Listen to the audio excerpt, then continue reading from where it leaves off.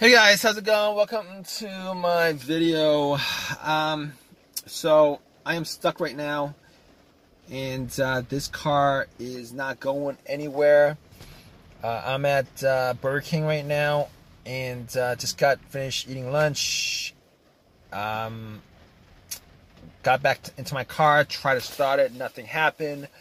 I was thinking at that point it's probably the battery. I turned my headlights on, went out just to see the headlights.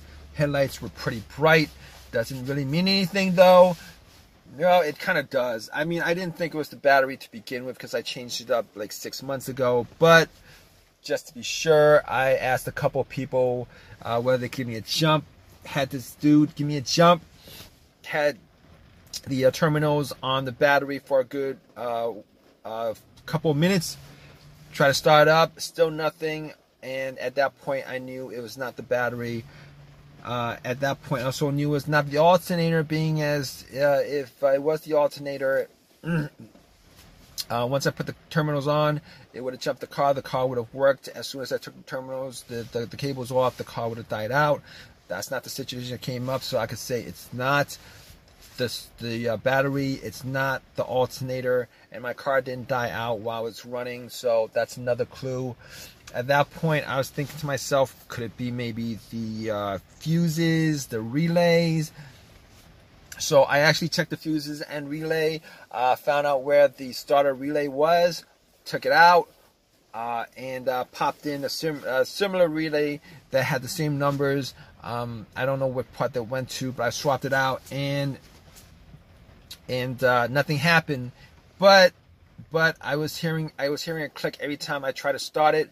So that meant that the relay was working, a solenoid was working. There was electricity going from the relay to the starter, etc., etc. So I'm thinking to myself, okay, what else could it be? Might be a fuse. I was looking around the fuse box. There is absolutely I couldn't see any blown fuses, but that doesn't mean much. Didn't have a fuse tester on me, but you know, just from deduction, I know from my previous experiences that I had one time where my car wouldn't start, but I was getting nothing, no lights, no dash, no power, and it turned out to be the main fuse. Swapped out the main fuse, and everything worked. But that's not the situation, because I'm getting everything else works in this car except for the fact that it's not cranking. So I could say that it's not that situation with a fuse. I mean, the other situation I had fuse was with I don't know whether it was fused to the bad PCM or the fuel pump or whatever, but I was able to crank my car, but it would not crank over. You know, it wouldn't start. It would crank, but it wouldn't start. Wouldn't crank. It would crank, but it wouldn't start. It's not the situation here, because I'm not getting a crank at all. It's not cranking at all. It's not starting, but it's not cranking at all. I am getting full power to everything, but it's not cranking at all.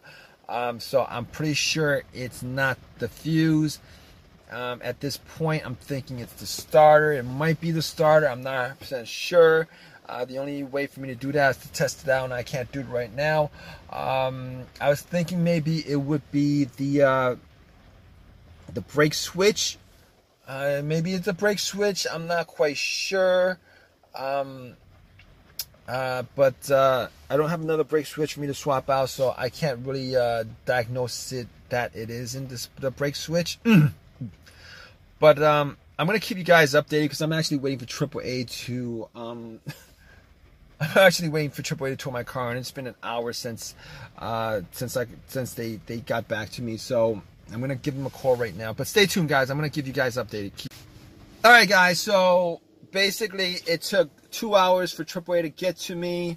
I'm glad I spent my time making that video. But hope this video has helped you guys out in some way. But it turned out to be the starter that was the problem. So basically, once I got it towed, I checked out all the fuses with a fuse tester. Everything was good.